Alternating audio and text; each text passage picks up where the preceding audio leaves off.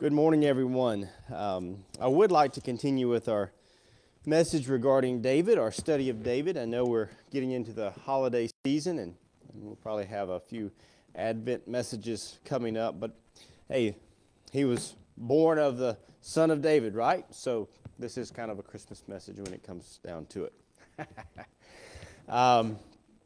We've got to tie together several passages of Scripture this morning. As with David's extensive history, we've had to cover a lot of ground. And really we're going to be in chapter 29 and chapter 30 of 1 Samuel. So you can find your place there, but I will tell you that we are going to be flipping around to a few other chapters there, primarily in 1 Samuel. Because this is a point of where several of David's decisions came to a head. And we're going to find where some of those decisions led to situations that were not ideal. But as you saw, and as Paul had made mention of the Facebook post, maybe you have been in an awkward situation before. Maybe you've been in a situation that was less than ideal. Maybe even a situation that you know is wrong. Maybe you've been in a situation that you know is sinful. Maybe that situation is through no fault of your own or no circumstance of your own. Maybe you were born into a family that struggled with certain sins or certain habits or certain addictions that made life difficult. Perhaps you were in a car accident or someone had an accident with you and there are consequences to that.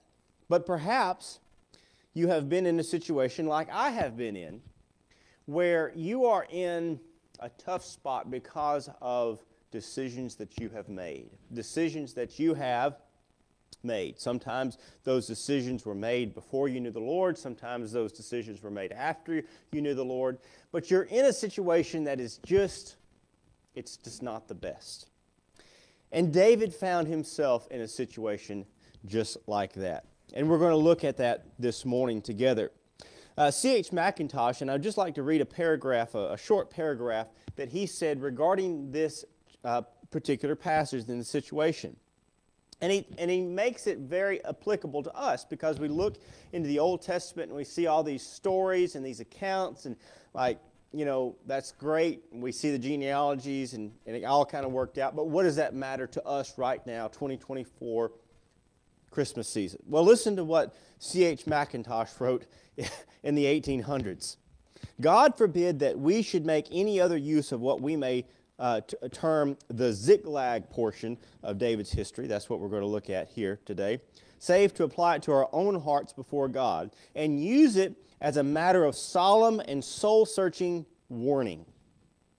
For though it may be said that there is a wide difference between the standing and privileges of David and those of the church of God now, yet in every age and dispensation, nature is the same.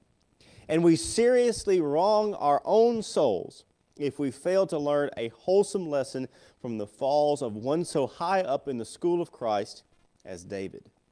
Dispensations differ, no doubt, in their great leading features, but there is a wonderful analogy in God's principles of discipline at all times. Let the standing of His people differ as it may. And so there is application for us this morning.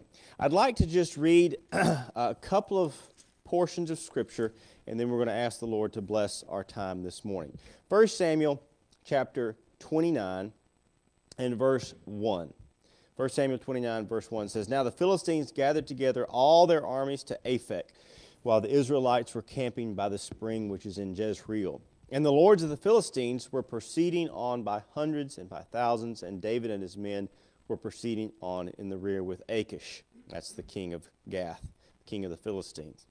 Then the commanders of the Philistines said, What are these Hebrews doing here? And Achish said to the commanders of the Philistines, Is this not David, the servant of Saul, the king of Israel, who has been with me these days, or rather these years? And I have found no fault in him from the day he deserted to me to this day.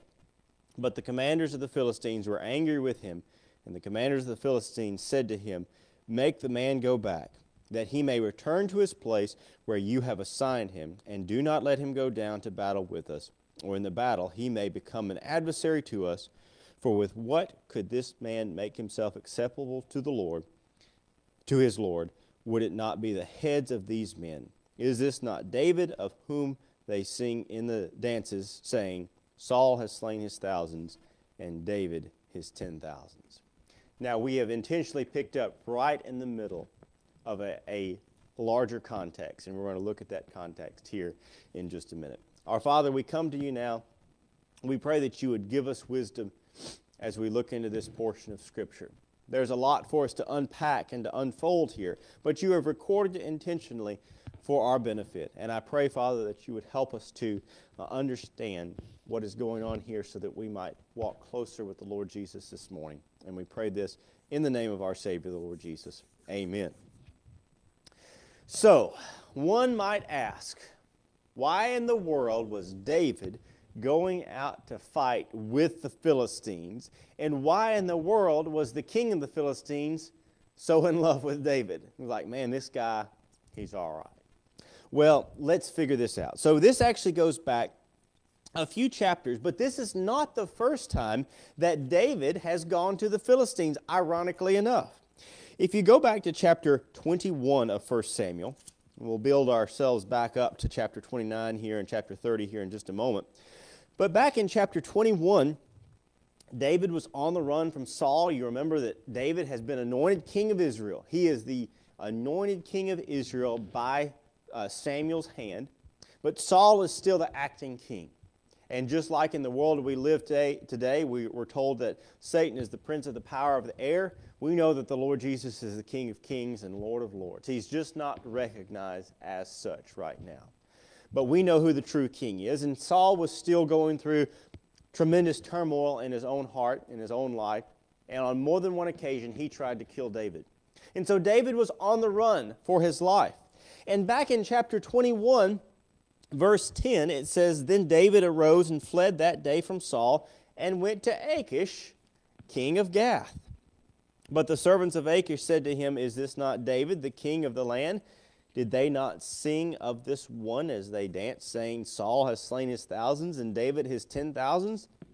David took these words to heart and greatly feared Achish, king of Gath. So he disguised his sanity before them and acted insanely in their hands, and scribbled on the doors of the gate, and let his saliva run down into his beard. Then Achish said to his servants, Behold, you see the man behaving as a madman. Why do you bring him to me? Do I lack madmen that you have brought this one to act the madman in my presence? In other words, I got enough crazy people around. I don't need another one. So you see that David went to the king of Achish, curiously enough, and the servants of Achish said the same thing they said about him later on. We'll get to it in just a minute in chapter 29. Said, this is David, the one who killed our champion. He killed Goliath. Why do you think he's here? He's a double agent. He's a spy. And they would have nothing to do with him. And David took this to heart, and his response here in chapter 21 is actually far different than it was over in chapter 29, as we find. David acted absolutely loony. He acted like a lunatic. He drooled in his beard. He scribbled on the walls, just like the guy that you see in the Gospels that was possessed with many demons, and he was going around, running around in the tombs and so forth. And so he acts crazy, and the Lord used that situation to actually deliver him from the king of Achish in that moment. David, because of that situation, that encounter, wrote my favorite psalm, Psalm 34. And he says, this poor man cried unto the Lord, and the Lord delivered him out of all his troubles. Even David acting the fool, God used that to deliver him from the king of Achish. So you would think that David would have learned his lesson from that encounter. But no, unfortunately, he did not. Flip forward again to chapter 27. Chapter 27, this follows after David had again spared Saul's life. Saul is in hot pursuit of David. He wants to kill David, and Saul is again spared by David's hand. David said, I'm not going to stretch out my hand against the Lord's anointed. And he did the right thing in that situation. But then in chapter 27 and verse 1, look at what David says. David said to himself, now I will perish one day by the hand of Saul. There is nothing better for me than to escape into the land of the Philistines. Saul then will despair of searching for me anymore in all the territory of Israel, and I will escape from his hand. Now again, that's a curious conclusion that David made right there. David's conclusion after witnessing God deliver him from the king of Achish, witnessing God deliver him from the hand of Saul more than once, multiple times, having Saul. I don't think Saul was a bad shot with a spear, by the way. I think he was pretty skilled at throwing the spear. I think that God intentionally spared David from when Saul hurled the spear at David. So on multiple occasions, God had proven to him that he could take care of David. David himself's own testimony to Saul before he killed Goliath was that, I was out in the field by myself. And God delivered the hand of the paw of the bear and the lion, et cetera, et cetera. And yet, in this moment, he says, there's nothing better for me to do than to go to the world. And I have nothing better circled in my Bible there. How did he come to this conclusion? I don't know. I don't know what was going through David's mind when he came to this conclusion. But I can tell you that there is always, that going to the world is never the right choice for the believer. Going to the world is never the right choice. If you read on in this passage here in chapter 27, you find that he and his 600 men in verse 2 went to the king of Achish. And here he lived there with the king in verse 3. And he actually mentions his family. His family put down roots there in verse 3. Talked about his 2 wives that went with him. And interestingly enough, Saul says, okay, well, he's gone to Gath. He's deserted me, and I'm not going to follow after him anymore. So in one sense, it was a successful journey there, walking away from Saul. But notice here in verse 7, the number of days that David lived in the country of the Philistines was 1 year and 4 months. Now, those of you who like numerology in the Bible, that's 16 months, right? That's 4 times 4. 4 is the number of the world. And so for 16 months, 4 times 4, he was in the world. And we don't know all that went on in that time, but we know that he wasn't among the Lord's people. We do know some of the things that went on. He was a liar during that time.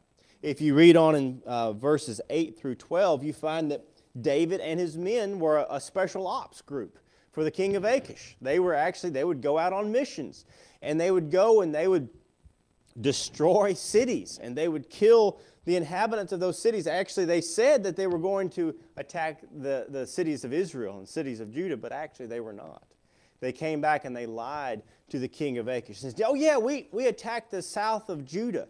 But they were actually attacking some of the Canaanites and some of the others. And so he was lying to the king of Achish. But the king of Achish believed him.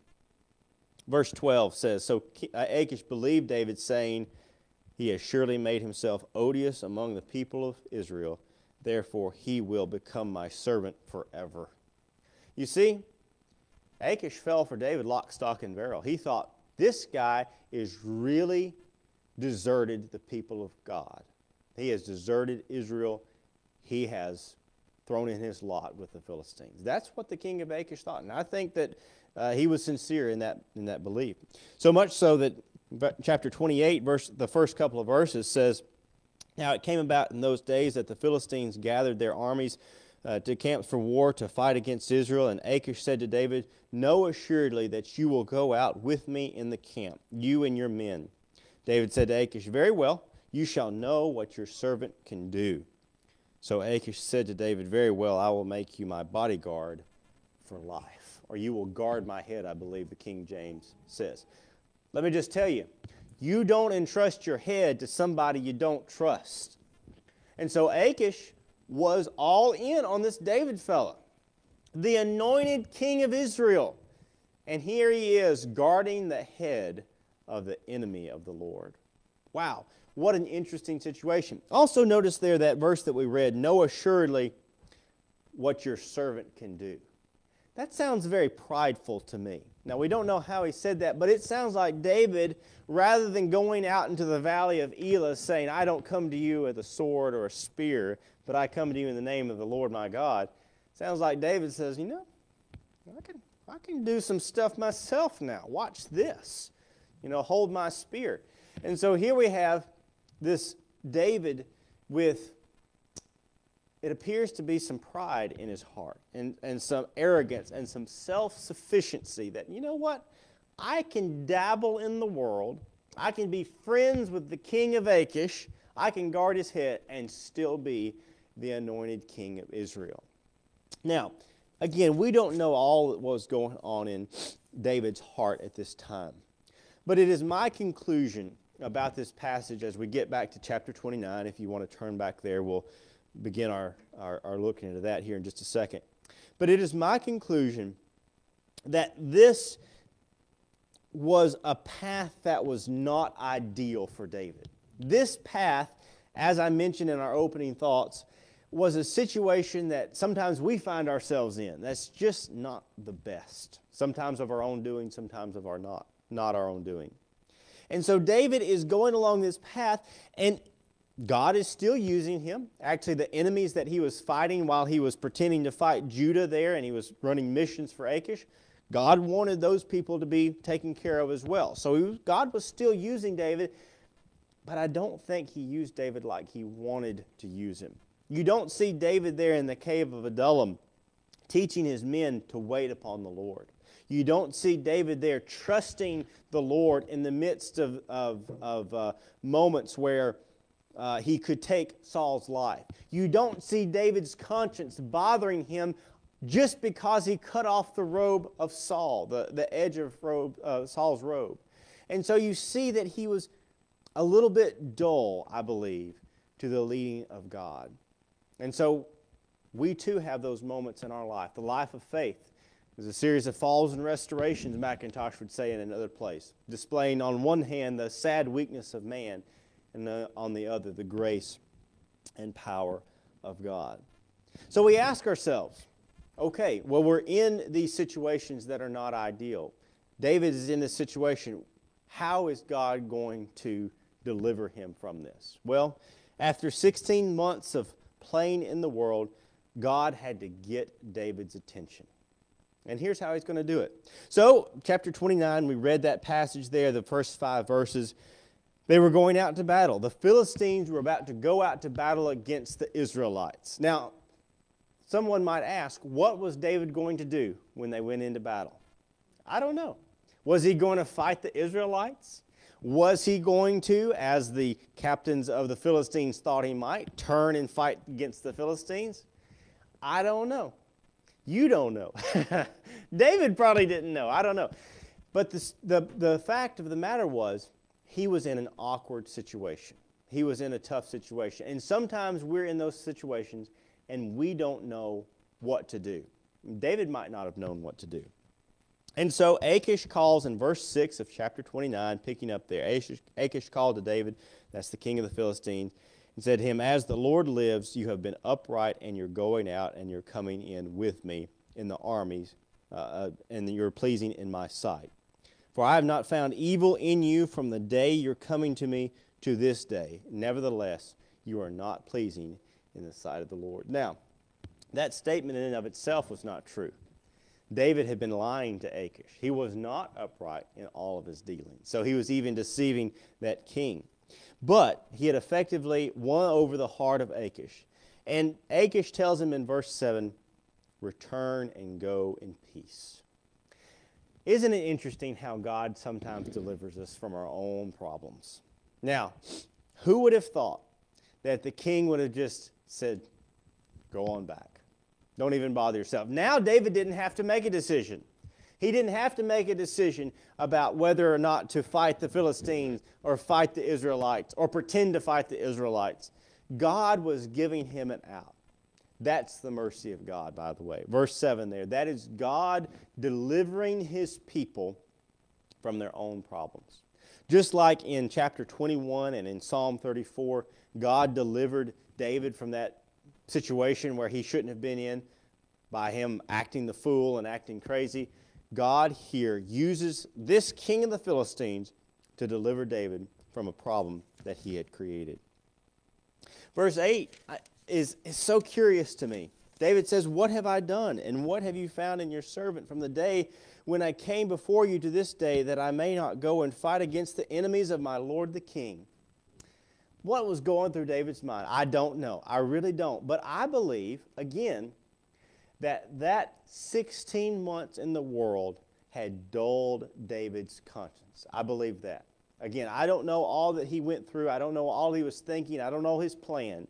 But I know this, that you cannot have one foot in the world and one foot in the things of God and expect to come out a righteous person. You cannot play with sin and expect to be a choice vessel for the Lord. Paul, writing to Timothy, says, you need to cleanse yourselves of those worldly influences. It says, flee youthful lust so that you can be a vessel fit for use for the master's, an honorable vessel fit for the master's use. Our conscience can be dulled. The Holy Spirit can be quenched. The things that we know to be right can be blurred by our senses being desensitized by the things of the world. The devil owns the fence, as we've talked about. My mom would say something like this. She would say that the price of sin in our lives should not be measured by our ability to handle the consequences. You know, sometimes we like to just touch the fire, right? Oh, well, that didn't hurt. Well, I'll touch it a little bit more. And by the end of the trial, our hands burned off because we just thought we could touch the fire a little bit more. And we thought, I can handle just a little bit of sin. I can handle a little bit of the world's influence.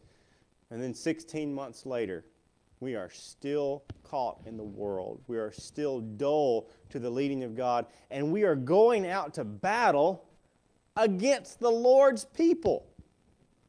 And so David finds himself in a bad situation. A situation that I think that we might be able to relate to.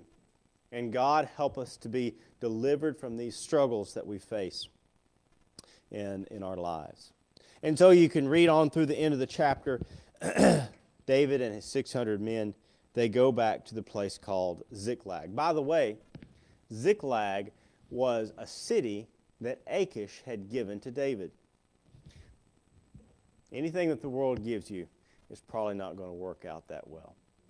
And so the city that had been given to David by the world, they go back to it and they find a horrible, horrible sight.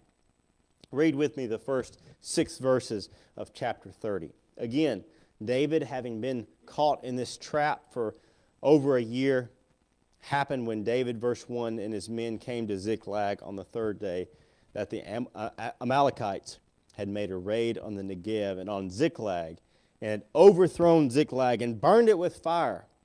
And they took captive the women and all who were within it, both small and great, without killing anyone, and carried them off and went their way. When David and his men came to the city, behold, it was burned with fire, and their wives and their sons and their daughters had been taken captive. Then David and the people who were with him lifted up their voices and wept until there was no strength in them to weep. Now David's 2 wives had been taken captive, Ahinoam the Jezreelitess and Abigail the widow of Nabal the Carmelite. Moreover, David was greatly distressed, because the people spoke of stoning him. For all the people were embittered, each one because of his sons and his daughters. But David strengthened himself in the Lord his God. Prescott had the opportunity to share the word a few months ago, and he had some thoughts on this very passage, and I've got some of them written down here, so I'm going to use some of that. Things came to a screeching halt for David in this moment. He'd been playing in the world. You think God got his attention now? He comes back to his place where he had established a nice home. His wives were there. They were comfortable. His sons, his daughters, his friends' wives and sons and daughters were there. This was home. They were going out to battle. But they got turned back. They got sent home. So they're going home to rest, relax, whatever the case may be. And they come home and they find the city has been completely ransacked. Their homes have been burned. Their cattle has been taken. Their stuff has been either taken or destroyed. Their wives have been taken. Their sons, their daughters, their entire families have been taken. And here are 601 brave men who have followed David for all their heart, with all their heart. They went to him because they didn't have anybody else to turn to. And they followed him, and now everything has come apart. You know, sometimes God has to take away all that stuff to get our attention. David was listening now. He was listening because he didn't have anybody else to talk to. He didn't have anybody else that he could commiserate with. Matter of fact, his best friends that would lay down their life for him was about to lay down his life for them. And here it comes back in this place, the desolation, the razing of this place. We read here in verse 4, there was no strength in them to weep. That's pretty destitute. That's pretty sad. That's pretty bottom of the barrel. You can't even produce the tears to be sad. And here he is. His wives taken, his personal wives. And it says that he was greatly distressed. Do you think? He was in a strait, as we've talked about here recently. And that last part of verse 6 says, David strengthened himself in the Lord his God. That's the first time you hear him talk about the Lord, I would suggest, in about 16 months. Because God finally got his attention and said, hey, you are the king of Israel. You are not to be in the land of the Philistines. You are my chosen vessel. Through you will come the Savior of the world. You don't need to be messing around with the king of Achish. Do I have your attention now? And so here he is in this place of absolute weakness, of absolute dependence, of absolute necessity, and he turned to the Lord. He does what a faithful man does, and he turns back to the Lord. The Proverbs tells us that the righteous man falls 7 times and rises again. You know, our life is not going to be perfect. We're going to make mistakes. We're going to make the wrong decisions every once in a while.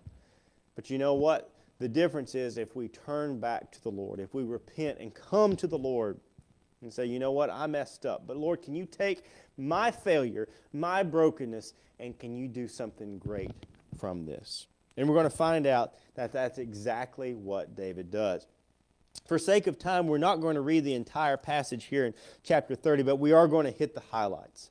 So David, after, first of all, by the way, this is the first step. He strengthened himself in the Lord. Sometimes we just need to go to the Lord. We just need to be with the Lord. Sometimes we need to fast. Sometimes we need to just go away from everybody else. We need to maybe sometimes even literally get down on our knees before the Lord and say, Lord, I'm in a problem situation. I've got some problems. I'm in a situation that I can't get out of by myself. I've been doing it myself for the last 16 months or 16 years or whatever the case may be, and I need your help. And so he came to them. Our brother Prescott reminded us that when we are weak, then we are strong, out of 2 Corinthians. And David said to Abiathar, the priest, in verse 7, please bring me the ephod. So Abiathar brought the ephod to David. And what he's going to do here in the next verse, he says, shall I pursue this band? Shall I overtake them? And he said, pursue, for you will surely overtake them, and you will surely rescue all. I don't remember him taking that ephod up and asking if he should go to the king of Achish. I don't remember him asking if he should go to the land of the Philistines to escape Saul. But now he is. He's asking, hey, Lord, I need your help. I need your direction. Isn't it great that we have a great high priest who can sympathize with us, that we don't have to go to Abiathar the priest. We don't have to go get the Urim or the Thummim or the ephod or whatever they used there in the Old Testament to inquire of the Lord. We have an advocate with the Father, Jesus Christ the righteous. And we can go to Him with our praise, with our pleas, with our needs. In whatever situation we find ourselves in, we can go to Him. And he asked the Lord, he says, you know what? I'm not going to do this on my own. I'm going to ask the Lord what I need to do. And the Lord gives David clear direction. Pursue, for you will surely overtake them, and you will surely rescue all. And so as you read on through this passage, they run across an Egyptian. Verse 11, they found an Egyptian in the field and brought him to David and gave him bread, and he ate. And they provided him water to drink. And they gave him a piece of fig cake and 2 clusters of raisins, etc.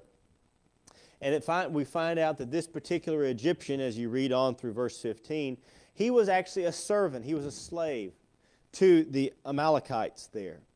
And when he became sick and he could no longer perform for them, they just left him to die. I believe that's a picture of the world again. You know, the world may pretend to be your friend. The world may pretend to need you. But as soon as you're of no use to them, just let you die. By the way, the devil doesn't like you. Satan doesn't like you. He doesn't care about you. He will give you the feigness of being happy. He will give you the feigness of having a quote-unquote fulfilled life. But his one objective is to make sure that you do not have a close relationship with Jesus Christ. He does not want you to have the abundant life that Jesus Christ wants for you. He may give you, the devil can make you happy with money, with the stuff of this world. All of it is fake. He hates you. He hates the Lord. He does not want the best for you. And so when we give ourselves over to the pleasures of this world, to the things that the world can offer, we are playing into the devil's hand. And as soon as our life is over, we will be left to die, just like this Egyptian. But this Egyptian found someone who was actually interested in him and helped him in this moment and gave him a compassionate hand in this moment. We find that this Egyptian told him of where the Amalekites had taken the people of Israel, the wives of David and the other 600 men, and he told them where they were. And so they pursued the band here that had taken David and his men's stuff, and they go and they slaughter them all. And there in verses 16 through 20, they deliver these people back into their own hands. We find out also in the last part of chapter 30, verse 21, David came to the 200 men. Oh, by the way, so the 600 men, I meant to mention this. The 600 men were pursuing. They found this Egyptian. They found out where they were. But there were 200, a third of them, that were too exhausted to pursue after the enemies, the Amalekites. And so we're told that there were 200 that stayed by the baggage. They stayed by the stuff. They kept the guard there. And so 400 men with David went and they slaughtered the Amalekites. They delivered Abigail and Ahinoam and the rest of the wives and children, et cetera, and they brought them back. And the 400, maybe even rightfully so, said, you know, we're the ones that actually went across the river, and we're the ones that actually did the work. And so when we get back, we think that we should have the spoils, and these other guys should not. And so when you kick up there in verse 21, it says, when David came to the 200 men who were too exhausted to follow David, who had also been left at the brook Besor, they went out to meet David and to meet the people who were with him. Then they approached the people and greeted them. Then all the wicked and worthless men among those who went with David said, because they did not go with us, we will not give them any of the spoil that we have recovered, except to every man his wife and to his children. In other words, you can have your family, but none of the other stuff you can have. But they may lead them away and depart. And then David said, you must not do so, my brothers. With what the Lord has given us, who has kept us and delivered us into our hand, the band that came against us, and who will listen to you in this matter? For as his share is who goes down to the battle, so shall his share be who stays by the baggage. They shall share alike." In other words, we're all a team here. There's a parable that the Lord Jesus told. There was a vine grower, a vineyard owner, and he needed someone to work in his field. And so he went out and he found someone to work in his field in the very first part of the morning. And so he was working. And then he found some others, and he sent them out about, what was the 11th hour, or the 6th hour, and the 8th hour, 11th hour. I don't remember the exact numbers. But finally, in the 11th hour, they only had 1 hour to work before the day was done. And they all worked in the field, and they came at the end of the day to get their wages. And the one who had only worked 1 hour got the same wage as the one who had worked the entire day. Now, those who had worked the entire day thought, man, I've got more hours. I've got more billable hours here. I should get more for the day because I had to work through the sun and I worked through lunch and all of this. And the parable, the master said, it's my money to give to who I want. And he says, I agreed to pay you this, and I agreed to pay this person this. It happens to be the same. And he says, your eye is envious because I am generous. You see, don't miss that point of the whole parable, that the Lord is eager to reward anything done for him. We're told that if you give a cup of water in the name of the Lord Jesus, that will not go unnoticed by the Lord.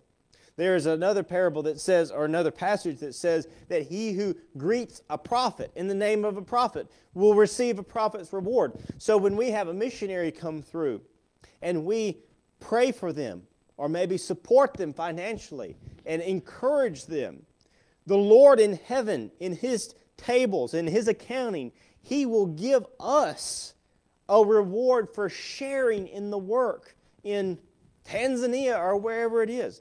That is an incredibly generous God that we serve. One who is willing to share all that he has with all of his children. You see, sometimes when we're, whether it's an employer or with our children or whatever the case, sometimes we're being very careful to divvy up our stuff because we have limited resources. Like, okay, well, he worked for this amount of time, so I'm going to give him. He's older, or whatever the case may be. That's not the case with the Lord. The Lord has an infinite amount of grace, an infinite amount of goodness, and he is looking for ways to share it with each one of us. It's not that he's standing there like Ebenezer Scrooge, just trying to give out as little as he can. No, he is willing to give as much as possible. It was A.W. Tozer who said, though, that he will not embarrass us with the riches that we do not want. And so here we have David bringing back this word to the people that stayed by the baggage, those that had stayed back who were too exhausted. He said, no, everyone will share the same in this bounty. And notice also that he's calling upon the name of the Lord. Verse 23, you must not do so, my brothers, with what the Lord has given us. Now, in the last chapter, we read that he told Achish, he said, you'll see what I can do.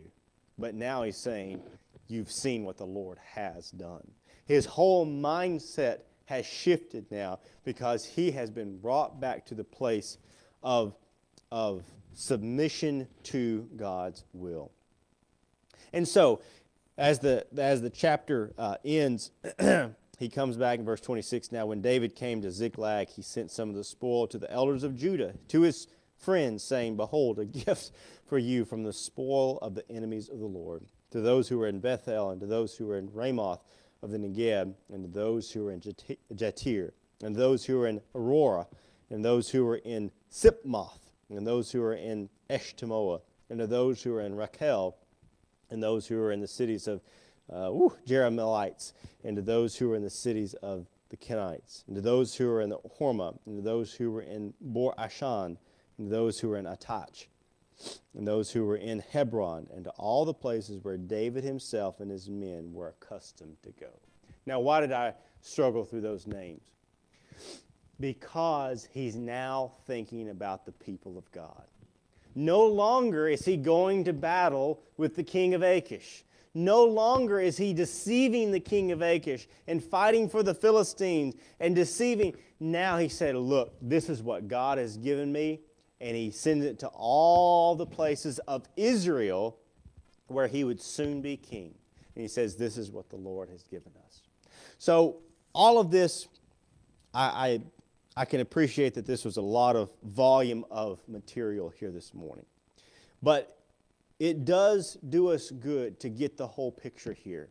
That David went through what we might even call a moment of a valley of poor decisions, a valley of maybe not pursuing God the way he should have pursued him. And God in his sovereignty, God in his grace, orchestrated that the circumstances bring David right back to the place of serving the people of God. That's what a king's supposed to do, right? That's what God wanted for David, to serve and to honor and to lead his people Israel. And so, just like David went through this moment of need, of poor decision, of perhaps quenching his conscience, God was able to bring David back to this place of dependence, to where he would say, no longer, let me show you what I can do, but let me show you what the Lord has done. And so my encouragement for us, each one today, is that God absolutely has a place for us. God absolutely has a reward for us. But it behooves us to walk carefully. The Scripture would tell us in the New Testament, do not walk as unwise men, walk as wise men. Walk in the light. It says, expose the deeds of darkness. How do you expose the deeds of darkness? By walking in the light. And so just like David struggled with these matters, we too will struggle. We too will face opposition. Too will face decisions, maybe of our own doing, maybe not.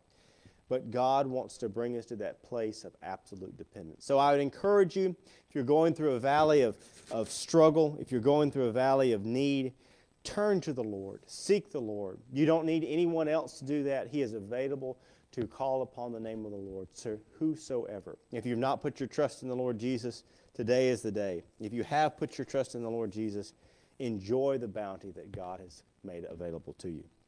Our Heavenly Father, I'm thankful for David. I'm thankful for the testimony that he bears to us. We can relate to struggling in our moments of weakness. We can relate to sometimes making the wrong decisions. But Father, we can also relate to the grace of God that is able to preserve us and help us through each moment. I pray that you would lead us and guide us even as we face our own decisions and the situations of our own life. I'm thankful that you are not hindered. Your arm is not so short that it cannot save. There is no circumstance that baffles you. There is no place that we can go that you are just overwhelmed. And I'm thankful, Father, that the Lord Jesus has taken out the biggest hindrance, that is our sin. And now we can walk and worship in freeness and newness of life. I thank you for this opportunity to look into your word and just pray that you would lead us now from this place. In the name of our Savior, the Lord Jesus. Amen.